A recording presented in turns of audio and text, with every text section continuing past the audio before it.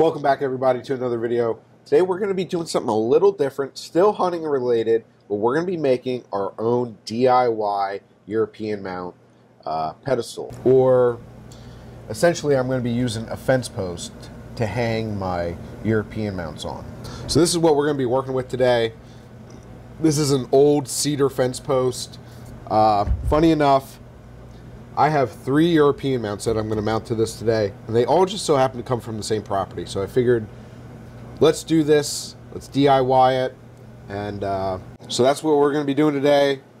I got some, we got to build the base, we're going to decorate it, the whole 9 yards. But before we get into that, please, if you're new to the channel, consider subscribing.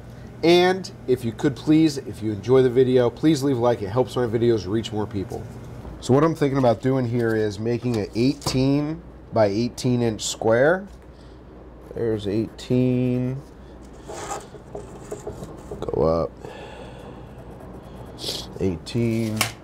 So it's going to be a pretty big base. That fence post is kind of heavy. So I want to make sure I have enough base on there. So that's going to be about the size of it here. So it's going to be about this big.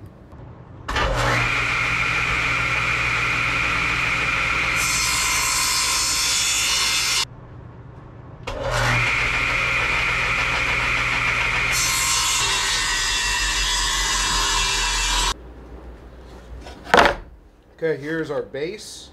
Let me double check, make sure that it is in fact 18 by 18. 18 on the money, 18 on the money, 18, and 18. Good. So the next thing I'm going to do is, this is a oak 1x4. I'm going to cut this into sections and nail it fast to the base to kind of make a border, so that way I can put some like decorations in. I actually went to Michael's today and shopped at Michael's. That was a whole freaking blast. I am not meant for Michael's. Now, since I know that this board on 2 sides will for sure be 18 inches, I'm going to cut 2 sections of this at 18 inches, and then I'm going to figure out what the size is in between the 2 boards.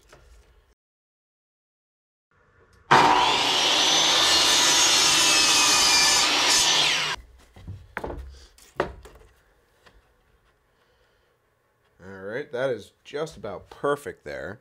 So I'm going to do another one for the other side too. Here's our second board. That fits on there pretty darn good. And then I'm going to fasten these a while so that way they don't move. My dimensions won't change. Because right now we're looking at about 16¼ on the inside gap. So I'm going to fasten these real quick and then cut the board for this one. Or actually 2 boards.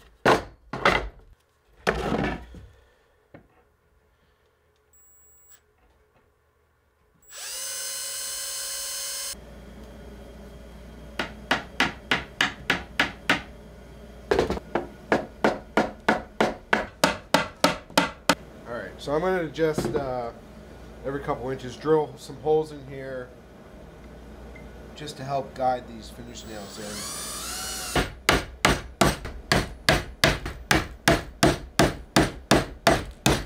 Okay, there's one side. I just gotta do this 4 more times.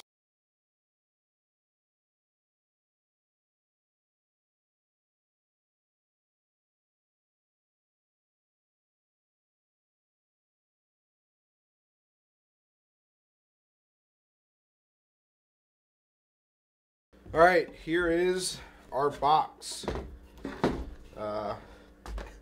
Surprisingly enough, it turned out way better than I thought. So the next thing I want to do is, because I don't know how long this is going to take to dry, we're going to stain it. I have, focus, I have some red mahogany stain.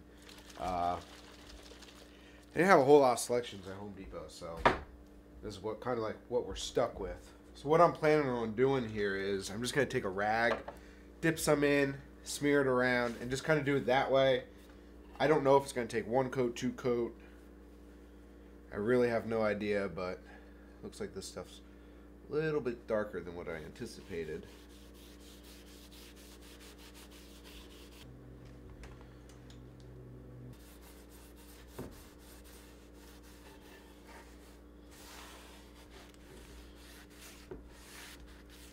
Alright, I got this thing all stained up.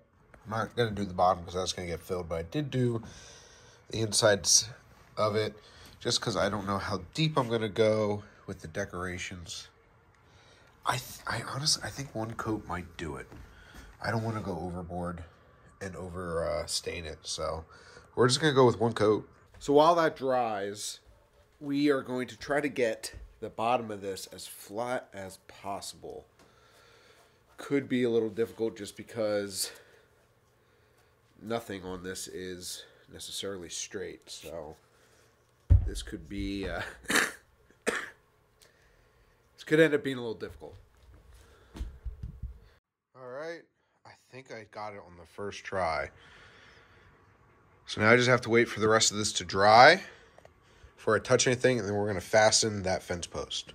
Well, I threw 2 screws in the back of this post. It seems absurdly sturdy. Obviously, I messed up that one, but it's going to be in the back of the piece, so it's not the end of the world. Essentially, it's going to sit in there like that. And I have to somehow get 3 deer heads on that thing, which it's doable. It's totally doable. And then we're going to decorate the inside of this with some like fall foliage. All right, so I've now brought our little project home. I didn't want to decorate it and then have to transport it back home. So what we are working with here is I bought some foam just to kind of take up some of this. Obviously, I did not buy enough. So I'm going to cut this stuff, every piece of this, in half.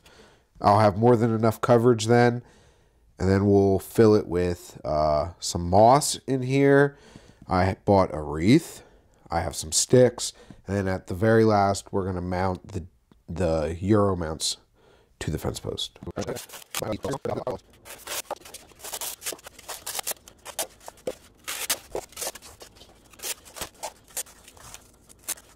That stuff was a little bit messier than what I thought. But like I said, I just wanted to fill this up so that way I'm not using so much of the moss that I bought.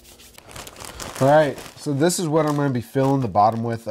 It's just moss. Like I said, I got 2 different colors, more of a green and some brown, just to, that way the whole thing's not all brown. And my wife told me I can glue this stuff down. There ain't no way I'm ever going to be able to glue this stuff down.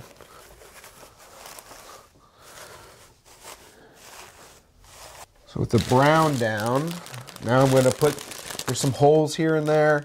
I'm going to use this green stuff to fill up the holes. This is really green.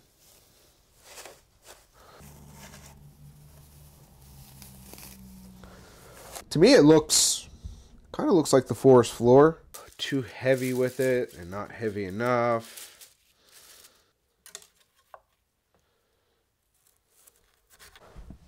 So I popped some of those sticks in. I don't know how I feel about them yet. I want to have something, but not too much of something. And we still have to mount 3 deer heads onto this thing. So this could all move. So the next thing I bought was a $60 wreath. Thank God it was 90% off at Michael's, but it's got some yellow oak in it. These really look like Bradford pear leaves. So it just so happens that all 3 of these deer that we're going to mount on here, I shot off the same property. I shot them out of a maple tree that produces yellow leaves. I shot one out of a Bradford pear, and the other one was a sawtooth oak. And these are kind of like oak-looking leaves. It just so happens this wreath had all 3 of them. So this is just going to, I really just bought it for a couple leaves off of this thing. So I'm just going to, again, this hot glue gun is just not really the greatest thing in the world.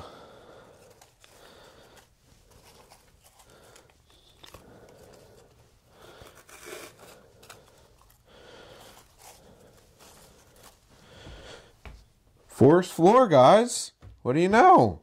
This is the big moment here. I got to put a screw in here, and we're going to fasten the first deer head and try to figure out where the rest are going to go. Well, I know I want one up top.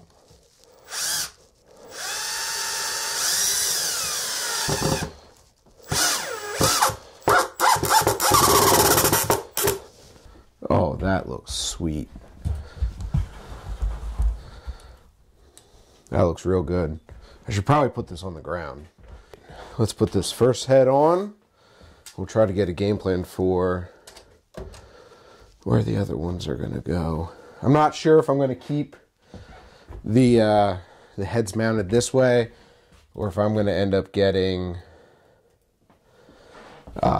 bases. I do have a base for one of them. So I don't know if a base like that would be better. All right, let's see if we can get this thing to stay. Oh yeah. Oh, that don't look good. And we'll put the other, whoa. Needs a little bit more of an angle on it. Something like that. That was close. So we'll put the other two somewhere down on the bottom.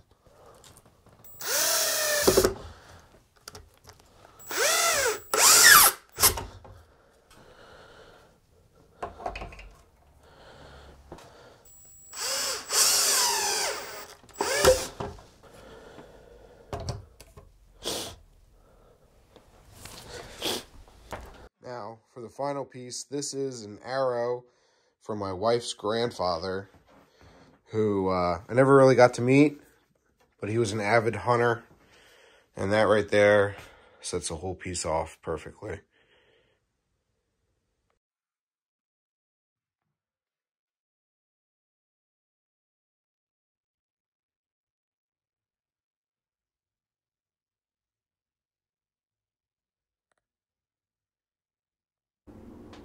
I'm really happy with how this turned out. I am by far not an artsy craftsy person. I just added the two sheds there. They aren't from the property that these bucks are from, but man, doesn't that make that look beautiful. Well, guys, I hope you enjoyed this video. I know it's something different. I'm not the greatest craftsman in the world, but this is probably one of the best things I've ever made my entire life. Hope you guys enjoyed it. Thank you guys so much for watching. Until next time, peace.